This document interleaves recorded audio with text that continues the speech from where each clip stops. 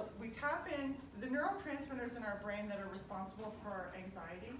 You know when you're feeling nervous right before a pitch and someone says calm down? And you want to like, okay? I kickbox, so just be prepared. You want to give them a left hook. Because you can't go from anxiety to calm, because it's like being in the penthouse and then going down to the basement. That the set of neurotransmitters that are responsible for anxiety are what's called excitable neurotransmitters, like dopamine and norepinephrine, and the ones that allow us to be calm are serotonin. So instead of jumping from, what I'm going to say to you is stay where you are. Be nervous, but reframe it. Instead of imagining the pitch, imagine winning them over in the pitch.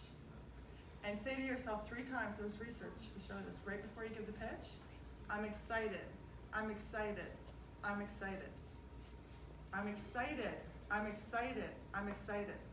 And if you get to a place, because vision is really important, I talked about that in my TED Talk too, that we imagine where we want to be. It's called target fixation. Think about an aerial tightrope walker. The second they look down is the second they fall.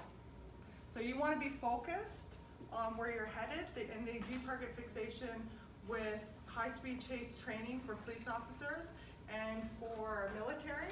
And they always say if you're just about to crash, focus on the horizon. And if they focus on the horizon, they don't crash. So when you're going into that pitch, and you have my blog title right there, Taylor, say, I'm excited. And then just, I'm excited. That's why I'm wearing combat boots. I am excited. Vans, I've worn them since the 80s. I'm excited. And you'll stay at that height. You're already there with dopamine and norepinephrine. And you'll walk in there and you're just, when it comes to mind, Taylor, and you're going to pace yourself. So when you're in there, like use your feet and just imagine I'm pacing myself, like I'm grounding myself. Yeah, that's a good